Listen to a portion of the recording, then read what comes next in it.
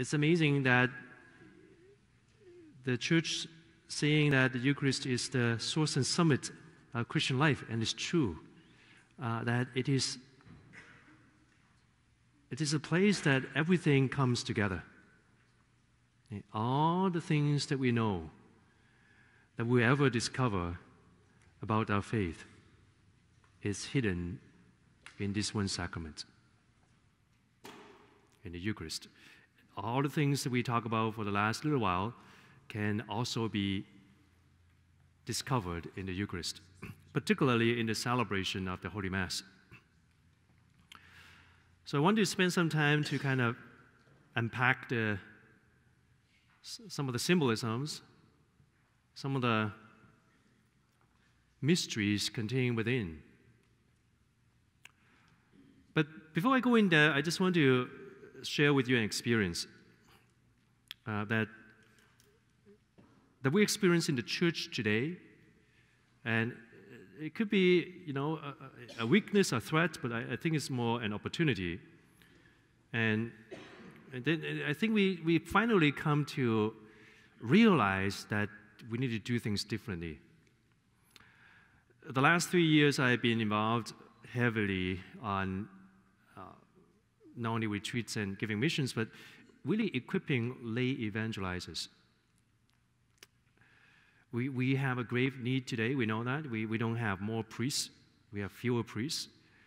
But also the situation of the world has changed, the situation of our parish has changed, of Christian life in general has changed, especially in our country. And it comes to the time we realize that we have to do church differently. We have to do church differently, and so we equip people. And for the last little while, since John Paul II especially, many people are willing to go out to speak about the truth, about the faith, to share what they experience in the Lord. But that always begs the question, okay, you evangelize somebody, where do you send them? Right? Evangelization is not a one-off thing. It's not even a one-to-one thing. It's always a communal thing. Last year, when I went to Rome for the Jubilee of the Golden Jubilee of the Charismatic Renewal, and one of the bishops, I believe it's a bishop from Poland, that celebrated Mass on the second day of the conference in the morning, he said something that I think kind of link it all together. He said that you guys are on fire to evangelize. You receive the Holy Spirit, you go to evangelize. But you have to stay with the people you evangelize. Right? In some way, you become a parent to them. You become Paul to your Timothy. You don't just give them the word and then send them somewhere. You kind of adopted them. But even that is not enough. It's like, well, we need a place to send them to. You evangelize somebody, and where do you send them? You send them to a church, but they don't have connection in the church. You go there, they got the fire, they go there, they got cold water. Right? We don't have a place set up for them to feel loved, to feel welcome, to feel that they could be part of, they can develop meaningful relationship. They don't see Jesus in the flesh, in the people. It's not going to do any good. So evangelization is always coming back to, do we have a community that is evangelized? And then that is building on, do I have the aptitude? Do I have the courage? Do I have the urgency to build meaningful relationship right here in my parish? So you see, it's all connected. It's all connected. I need to grow and be able to go out. I need to partner with people, and that is a testimony to others that Christ is alive here. Okay? Christ is alive here. There's a fellowship here that is not social only. There's a fellowship here that we want to be more Christ-centered. And it's not some sort of external convenience or the right people. No, it takes each person, me, myself, I want to be a builder here. Okay? I want to be a builder here. I want to be a connector here. I want to be docile here. Not with perfect people, again, right? With seasick people, with not okay people. We have to come to that realization. We are not okay, and that's okay. Right? We're together. So the not okay people coming in and say, oh, at least you're real. I remember so many times, when I start just being natural, cracking jokes and being silly and poking fun of myself, especially when I go to a new place, the parishioner finally can breathe. They say, oh, so good, Father, you're real. You're not unapproachable, You're like us. So, it took me a while to realize that, I forgot. I forgot before I went to the seminary, that's how I look at the priests. Father, you're so far off, I can't talk to you. Right? Do we have that? May we have that in a way that's wrong, that we didn't realize? Right? That I got it all together, you are coming in, you don't know anything. That kind of attitude doesn't work anymore. It never worked. The Eucharist. We come here for Mass, and the first thing we do, we bless ourselves with the holy water. We have that habit in many of the Christian homes. We have that at home as well. We come in, we go out, we bless ourselves with holy water. Why? Because we need to remind ourselves who we are coming in and whose house I'm coming into. I'm coming into my family home. The Lord is here. He is my King. He is my Lord. He is the owner of this place. Right?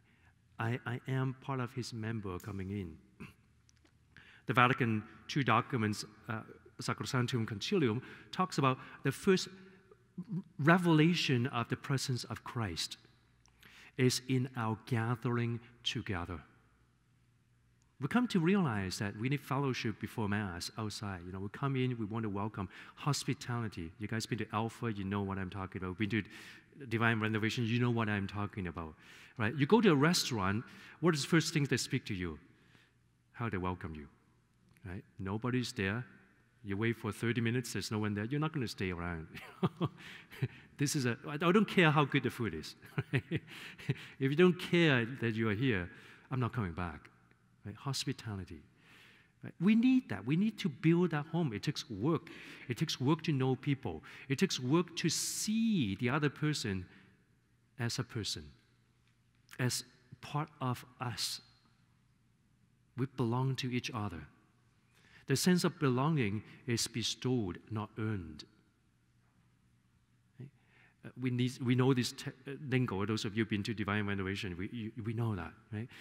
We inherited the wrong kind of message often. Right? You behave, you believe, then you belong. Right? We may not say that, but that's what how we treat one another in the church, and that's bad. Right? Sometimes. Well, I come in a culture that if you're not getting good marks, the parents would say that, well, I will love you if you get good marks. Well, what does it mean? That I don't get good marks, I'm not loved, I don't belong here? Right? That's damage. Right? We do that not intentionally, but we do that to each other. We come into church, we are the presence of Christ. We are different parts of the body. Some are better, some are more hidden, some are more useful, some are not as useful. That says nothing about the value and the dignity of the person. Says nothing about that. We all journey at different pace, at different parts of the journey toward the Lord, but we journey together. We need one another. We need encouragement from one another and to one another. We need to see the dignity in the other person, the presence of Christ in each other. And so there's, we come in, we have the entrance hymn, and some would propose to say that's the gathering hymn. Right? It's the same thing, but it speaks to a different reality. Right? We are gathering together as the body of Christ, symbolically and realistically. Right? We are really substantially the body of Christ together, with its head in the priest. Right? So we need our shepherd. The shepherd with the flock cannot be separated. So we have full presence of God as we begin Mass. We begin the Eucharistic celebration with Christ. We come in to enter into remembering, renewing, because we tend to forget. One of our greatest enemies in our Christian walk is that we forget. Every night when we go to bed, something happened. There's a reset button that's thrown. Right? So you wake up first thing in the morning, you forgot about God. You say, oh, you know. So many people are like that, right? They get up, they're just busy, you know. Even retired, I don't understand this. Retired people are busier than those who are not retired. I don't get it, right? So busy, you know. I talk to some retired people and say, oh yeah, I'm so busy, you know, I got volunteer here, I got work there, I got grandchildren there, you know. It's busier than before I was retired. There's something wrong. But we make ourselves busy for all kinds of things. Right? And then we forgot. We forgot that we are the Lord's. Right? Same thing, we come to Mass, one of the first posture we have is that we have to acknowledge He is the Creator, we are His creatures. He is infinitely greater than us. And that's why we come in with the penitential rite. Right? You can say many things about the penitential rite, but what it is not self-pitying. It is also not absolution. Okay? It's just acknowledging that, yeah, I am a sinner, but you are infinitely good. It's an act of praise by seeing the reality as it is. It's an act of praise. Together, we are all in the same boat. We are all sinners, but you are great. You reveal your greatness in us. Isn't it crazy? We're all crazy people. We're all broken. We're together. God, you're great. The more broken you are, the more you realize how in need you are, and yet you hold each other together before the Lord. That's a miracle. We praise the Lord. Now in Lent we don't do this, but other part of the year we will sing the Gloria. Right? That's to sing His praises. He's infinitely good. He's awesome. He's beyond our imagination. Right? And we need to hear Him. We need to make Him our first priority. Right? That's the first part of the Mass, what we're doing. We're acknowledging that, okay, I'm a sinner. I'm powerless. I'm broken. But He's merciful. He's my Father. He loves me. Glory to You. Right? Lead on. Change me. Right? Change me. So the third presence, the first is the body, and then the head in the priest. And then the third presence is in the proclamation of the Word. The Church teaches us that when someone proclaims the gospel or proclaim any parts of the Bible, Old Testament, New Testament, the person is proclaiming in the place of Christ. As God is proclaiming. See, the Bible is written not to be read only, but more primarily is to be proclaimed. And proclaimed with conviction. Right? That you really believe in the Word. Right? It's not easy to be a good lector. Right? Because it's powerful when you know someone is speaking from his or her heart. There's a conviction there. I still remember very keenly one of my best lessons in homiletics. It's not in the classroom. We have a friend of our community. He was a deacon, and we went to visit him. And he was giving the homily, and he was looking to the seminarians, looking to us. He said, well, you guys, in a few years, you'll be up here preaching. You think you're going to convince anybody? Right? He said, that's not your job. But you need to be sure that the people you're speaking to know that you are convinced. Right? Am I convinced by the Word? Right? And that speaks to all of us, not just to those who come up here to proclaim the Word. Right? We are all people of the Word. As Catholics, we need to fall in love with the Word, because it's the Word that has the power to transform us, to speak life into us. When someone proclaims the gospel message clearly with conviction, it opens doors right? It allowed the people who listen to it to be softened. Now, ultimately, we, the listener, has to choose to open the door. But if we know the proclaimer is convinced, spoke with conviction, with personal conviction,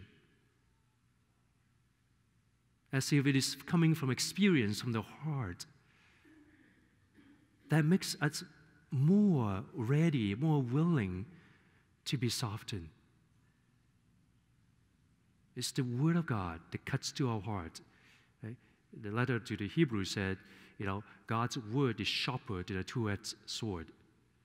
It goes right to the junction of the spirit and soul. It goes right inside. It cuts to the heart. Right? Just like Peter's word to the first congregation of his first homily. It cut to the heart.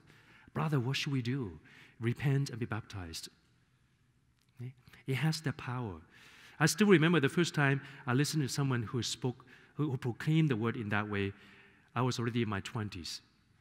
I never heard anyone read with such conviction. Right? It's powerful. It's powerful. Right? It speaks to the depth of my being, that this word is true.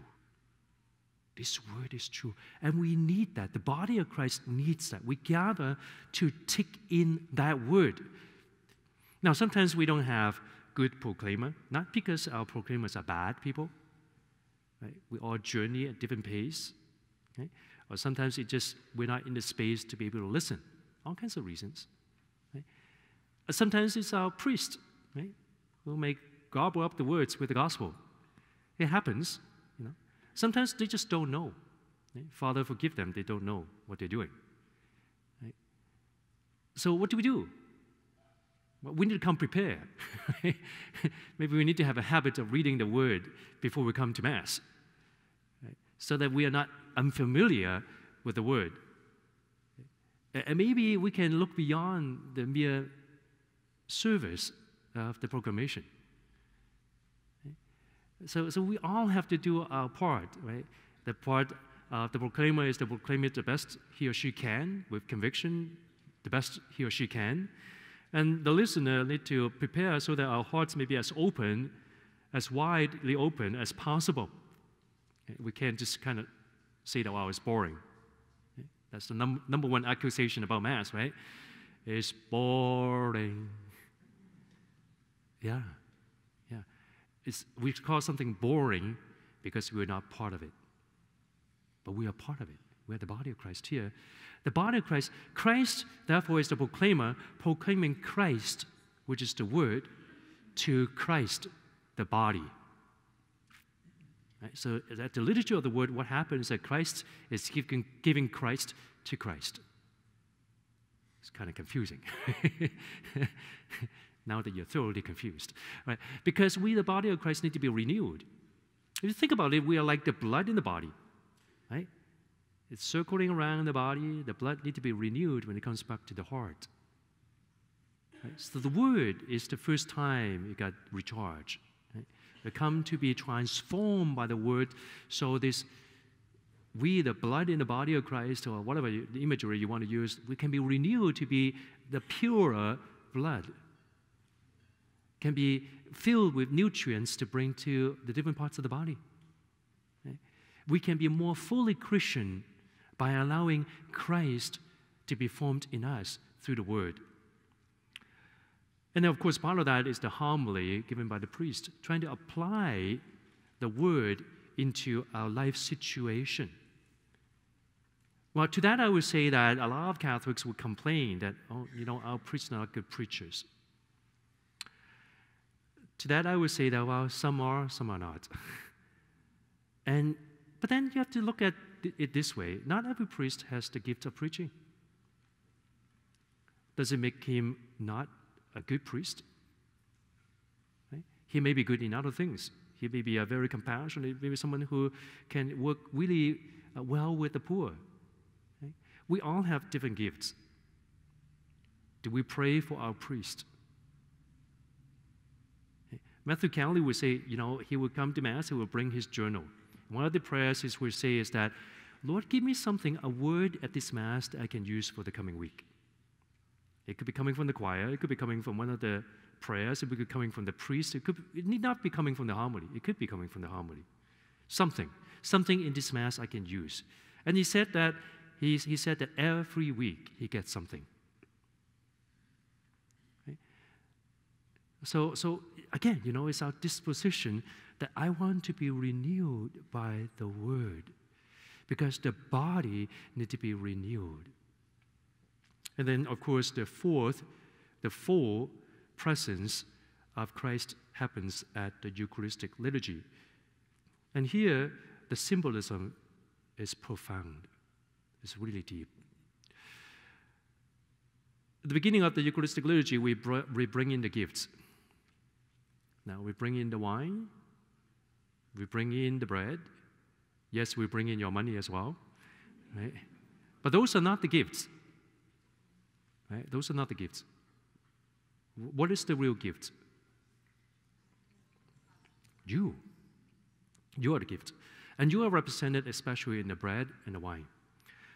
In the document in the first century called the Teaching of the 12 Apostles, Didache, he says that the bread, he emphasized the bread are taken from grains gathered from the field. You are the grains. You are the grains coming from different plants, right? Different weeds. Right?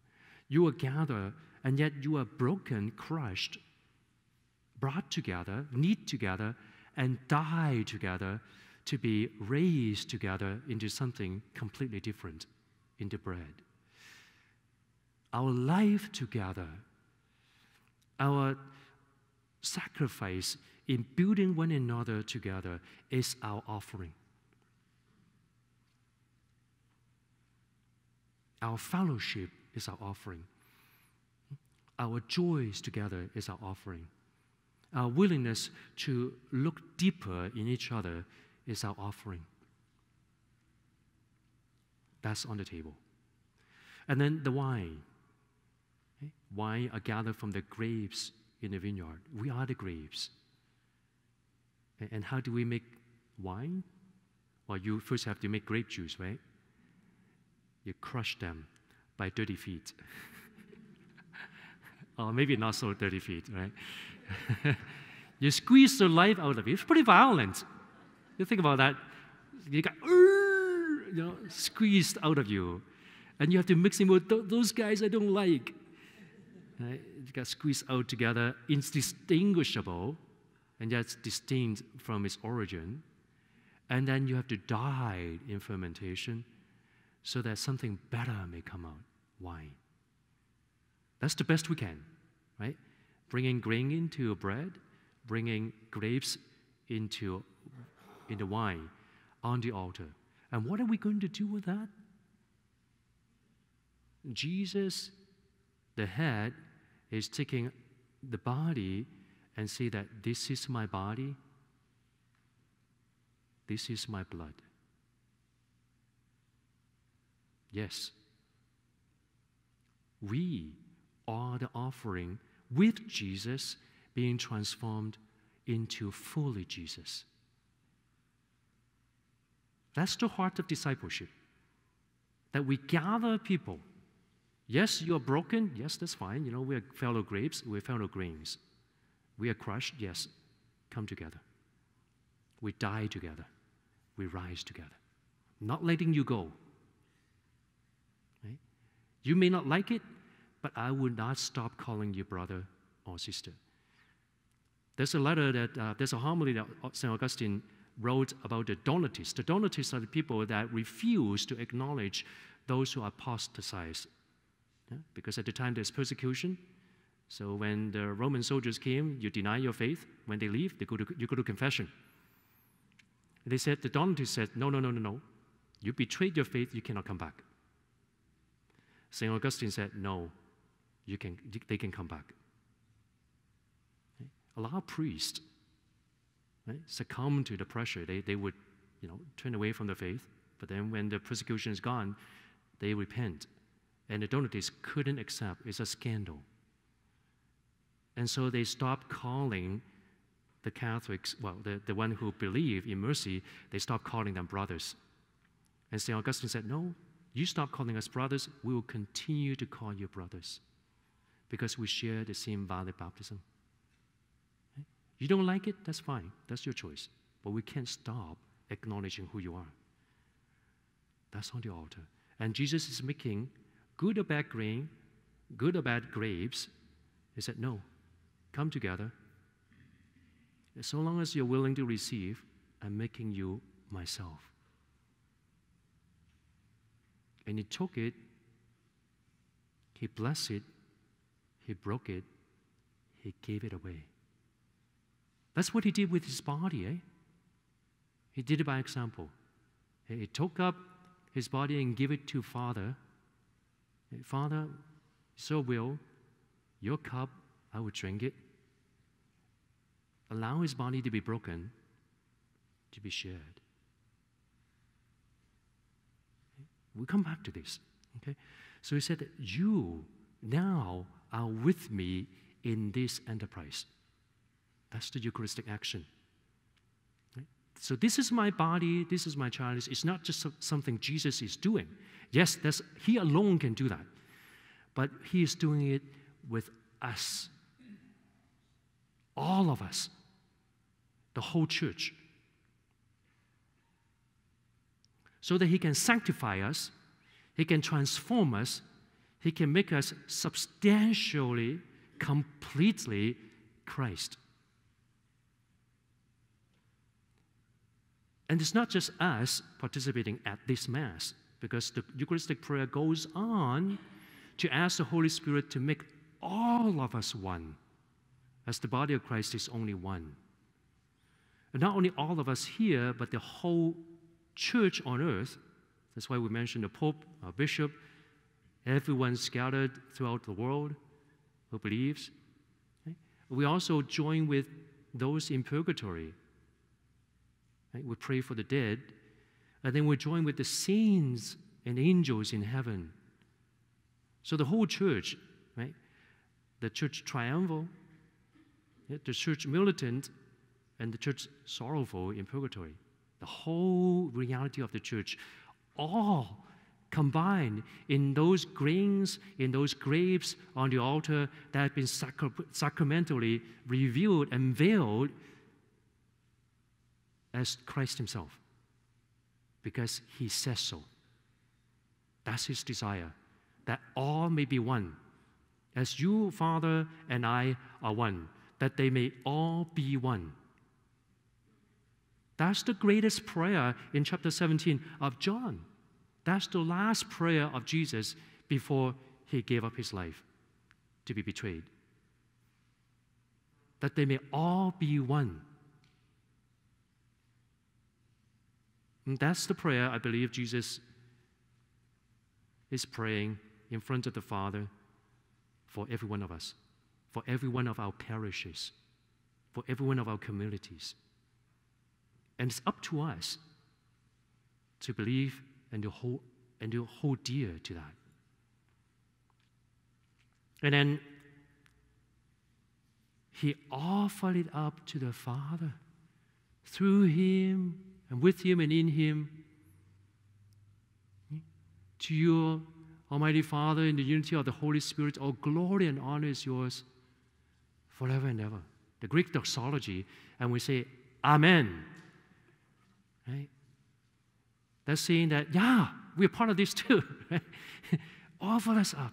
Make us real. Right? That's the Mass. That's the reason why we come to Mass. Because Jesus needs us, wants us to be part of this offering, this family. That's the only perfect sacrifice we can possibly make during this life. Nothing else is perfect. Because it is in the Eucharistic action that Christ makes us perfect. Not because we are perfect, but he calls us into that perfection in that transformation in the Eucharist as the grains and grapes that is changed in the body and blood of Christ. And then it's the time for us to come to receive communion. That's the icing on the cake. I met many Catholics who realize that, I'm in a state of life that I cannot receive communion, or I have committed some grave sins, so I cannot receive communion. I'm not going to Mass. A reason for going to Mass is not to receive communion. Many people cannot receive communion. Okay? Those who haven't received First Communion cannot receive communion. They still need to go to Mass. Because we are part of that offering. We need that transformation. We need that symbolism to speak to us that that's where we belong. And Jesus is calling us, I want you to be here because you are part of my body.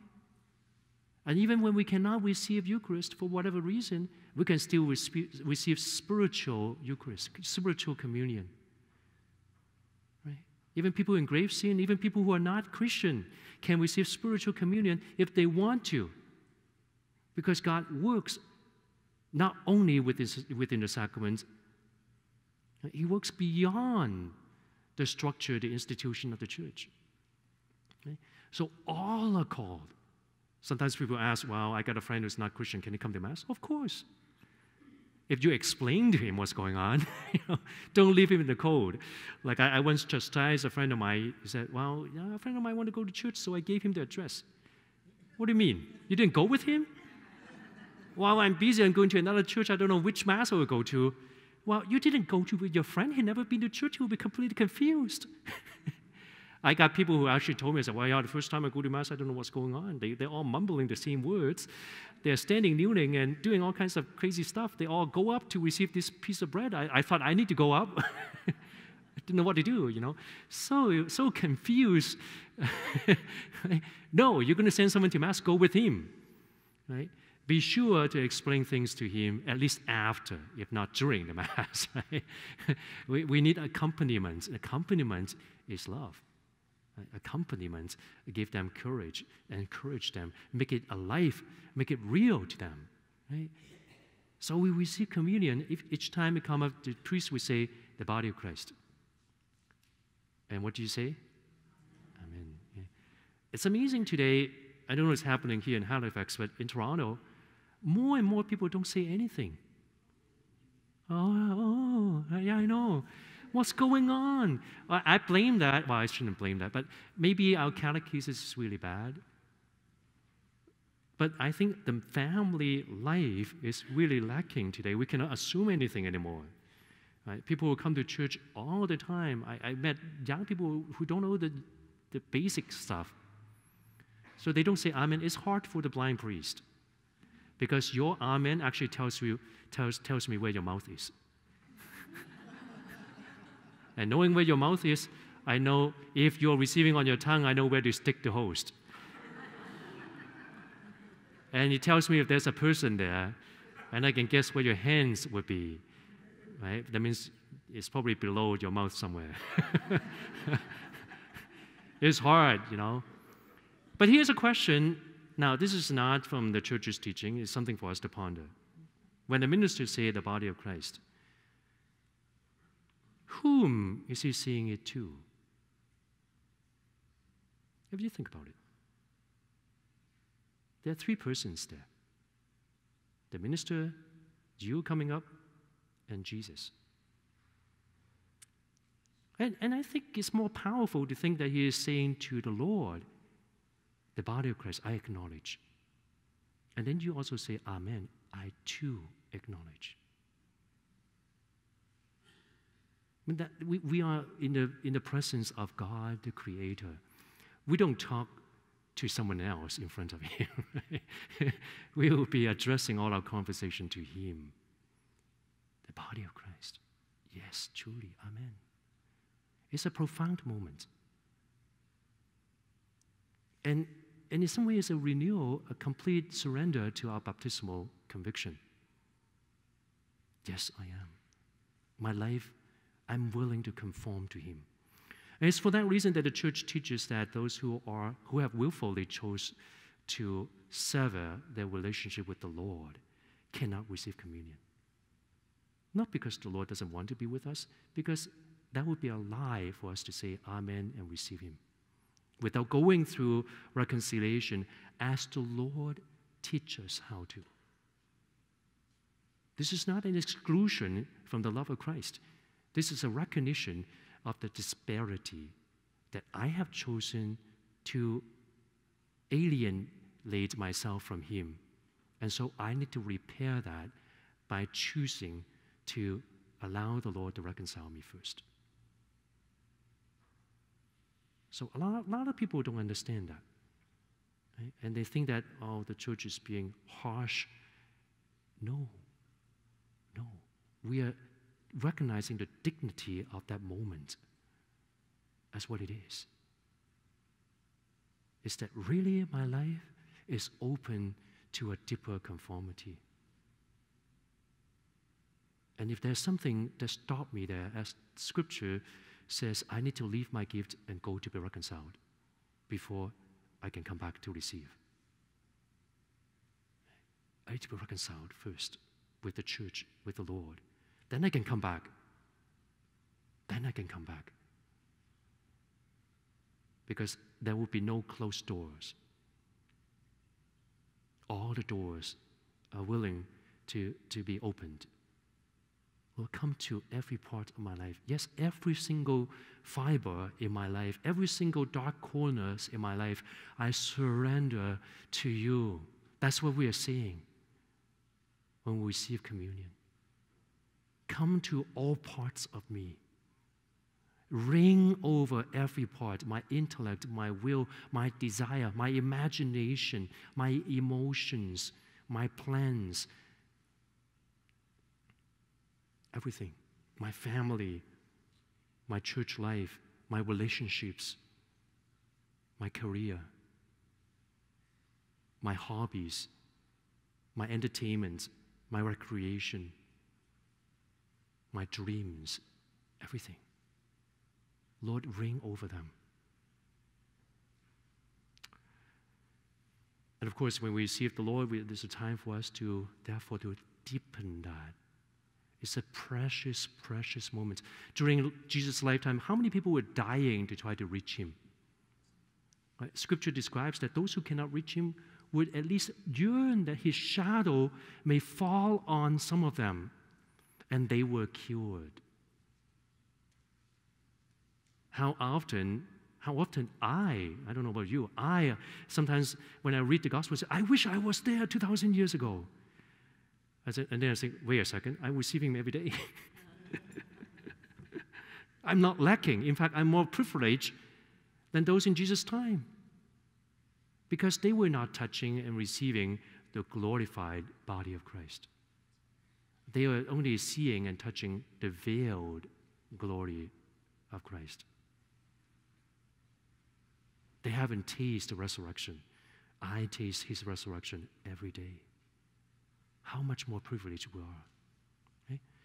And so that's the time for us to really connect with the Lord. The church realized that, and that's why we have adoration. We want to extend that time.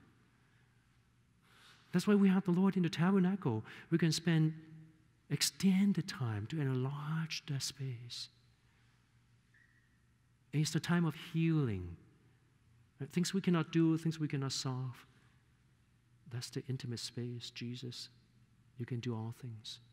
You can change our values. You can change our thoughts. You can change our dispositions even, if He so wills.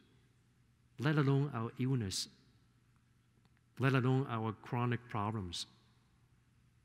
Right? Because He can do all things. We can trust Him. We deepen that relationship. We need that prayer. We need that time. We need that intimacy, because without it, our soul dies.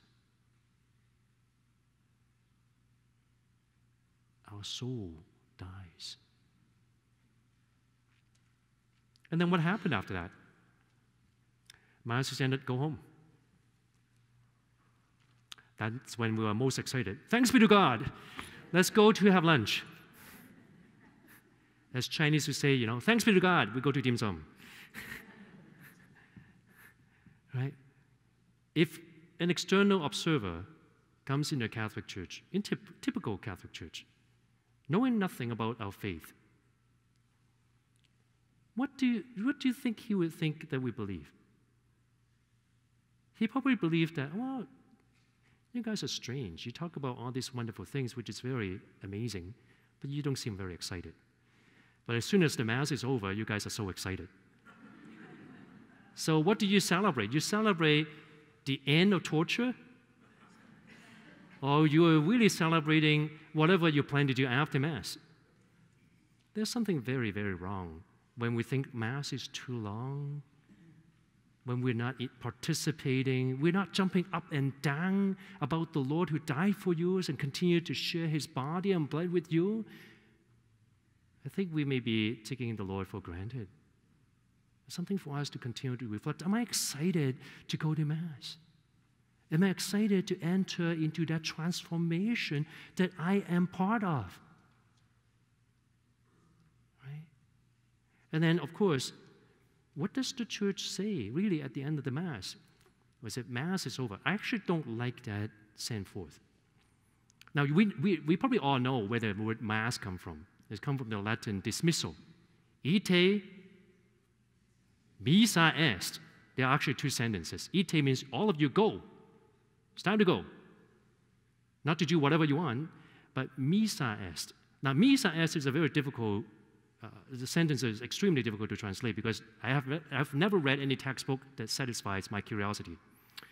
It just said, well, it just meant that you are sent. No, that's not what it says. You know Latin has gender, right? Missa means to be sent. But it's a feminine thing that is sent. So something feminine has been sent. What is that feminine thing? Now, traditionally, where it came from is because in the early church, when there's persecution and all that, the deacons would have taken the Eucharist and take it to the homebound before communion is over. So logically, missa est means that the Eucharist has been sent to the homebound, so you go too. Now, over time, the church understand that, wait a second, who is the Eucharist? You are the Eucharist. So in some way, when we say Mass is over, they're saying the sending is over, the commission is over. No, it just started. You go, you are commissioned. That's what it says. You are the Eucharist, or you are the church, like either Ecclesia or Eucharistia, missa est. And somehow the subject is missing. Regardless, you, the church, the Eucharist, you are sent. You got things to do. You're just starting. Now, here's another conundrum for you to ponder. If I say you are sent, now, to which do we call home? The place we are sent from or the place we are sent to? Where's your home? Here. At the Eucharistic table is your home. Right?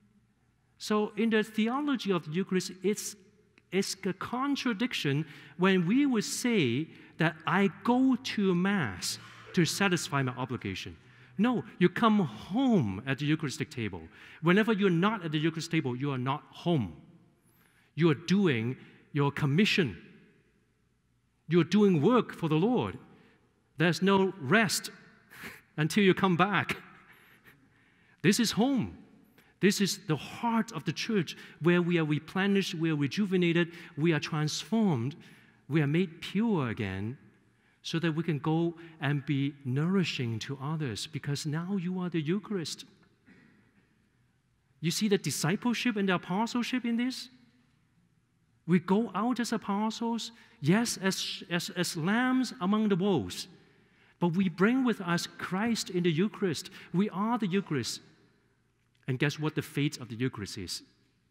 Being taken, blessed, consecrated. We don't work for ourselves. We're consecrated to God's purpose. We will be broken so to feed others. Because that's what happened to Jesus in the Eucharistic action. He said, now you do the same. But don't be afraid. I am with you doing this together with you. so that they may have life. So that they may have life, so that they may encounter me, so that then when they see that you, the Eucharist, that you are loving one another in your partnership of evangelization, in your partnership, in the fellowship, in the community, in the parish, in your family, when they see that you are forgiving, when you are praying, making sacrifices for one another, Jesus says, when they see how you love one another, they will know that you are my disciples. That's our mission. And then you bring them back, you bring your mission back, you bring your success back, you bring your failures back. Once again, you bring them all back home. Mass does not end. Mass does not end. The commission does not end. It will be continually recirculated, renewed. That's our Eucharist. We are the Eucharistic people. We are disciples in the heart of Jesus, being made Christ. And we are apostles. We are Eucharistic apostles, being Christ to others, being Jesus' love and mercy to others, because the world it belongs to God, but who will go and be Christ to them? There's an urgency for that Eucharist to be encountered today. Again, not because we find it difficult, not because people no longer needs it. It's not because people no longer recognize that need. It's because they don't see it's possible anymore. And we need to make that possible for them. We need to make it possible for them. We need to make it alive for them. We all know that. Those of you who have been inspired by someone else's ministry, those of you who have participated in ministry, we all know that moment. If you have ever encountered the living Lord, you can go back and say, that's the moment when I experienced Jesus. That's the moment when I see that person got it. We all know that. And we all can point to that it was the Lord's mercy, His love, when it comes alive. And it cannot come alive if I do not step in to be the broken Eucharist, to be the shared Eucharist, to be the feeding Eucharist. I am the Eucharist. You are the Eucharist.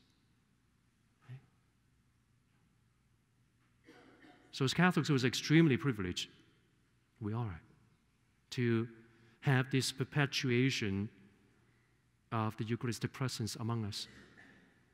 But we must never think that it's just for us or just for me, for my own edification. In a very real way, we must provide the meal that the Lord has provided for us. We must provide that meal to others. Right? The Lord didn't come just for me. Okay? That song is, reflecting on Isaiah's calling. Right? Whom shall I send? Right? Whom shall I send? Right? Who will be my Eucharist? Who will be my body, my presence, my real presence? Right?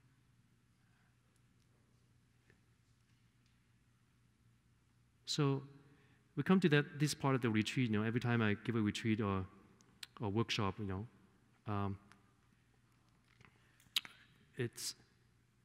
don't want to kind of just take in information because we want transformation. Okay? We want to be able to enter into that response that entering into. Right? So I'm going to explain a bit about what we are going to be doing later on. Because in about 10 minutes or so, we're going to transition into a time of adoration.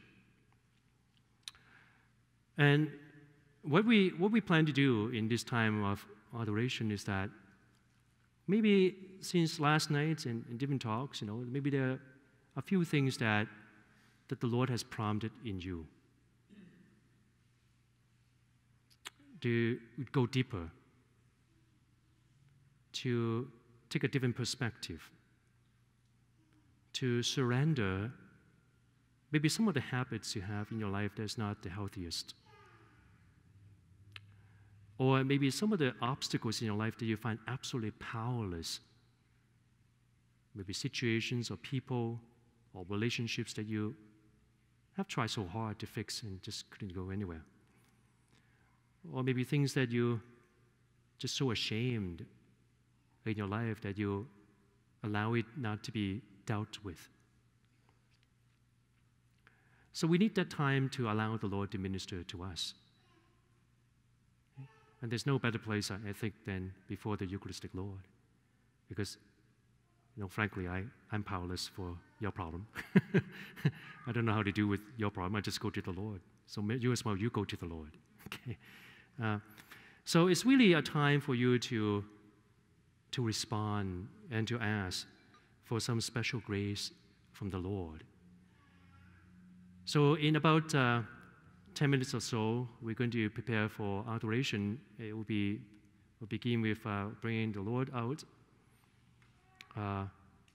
Music ministry is going to lead us in just calling the Lord, that not just singing the songs, but really calling the Lord into that part of your life that has not yet been transformed, that has not yet have the Lord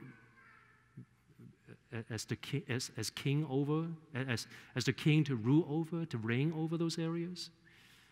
They invite the Lord to come into that space. Or maybe that you need a deeper, a broader, a wider enlargement, a magnification of God's presence in those spaces. Okay? So hopefully that time of praising the Lord will open your heart. Open your heart wide. Say, Lord Jesus, come in. Whatever that you have, especially that you want to heal, that you want to strengthen, that you want to encourage, that you want to lift up, that you want to comfort, that you want to bring peace to, I give you permission.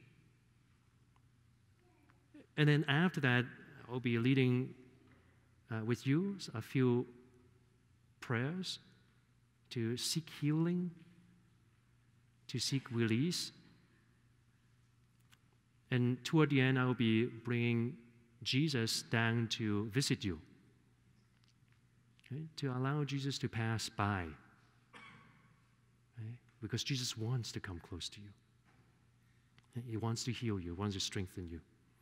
And then we have solemn benediction. Okay? So the time for Jesus to come close to you, that's the time for you to surrender, okay? To give yourself over, to tell Him, to invite Him, whatever that stirs your heart, okay? And then after the solemn benediction, we'll conclude the retreat. Now during that time, I don't know how it's going to happen, but we all have different needs. During the time of adoration, we also have confession available. Father Brian and Father Ken will be available for hearing confession. And then after the solemn benediction at the end, when we conclude the retreat, confession will continue until, I believe, 4:15. Yeah, so around the time, before the 4:30 Mass. Okay? So that's lined up. So, as I conclude this, this is also the time for us to consider, in what ways, also the time for us to bring to that adoration is that, Lord, in what way you want me to change? Okay? To ask for that gift. We need one another. We need to journey together. Okay? And I really feel strong that as a parish, for you, that we need to build up that atmosphere, that the people know that when they come in, that this is a transformed people. This is a transformed people. This is the people that have experienced the Lord. This is people that rejoice readily in the Lord. This is people that can see the Lord's face in each other. So I also encourage you to pray into that so that we are not just ending the retreat, but starting something new. Amen?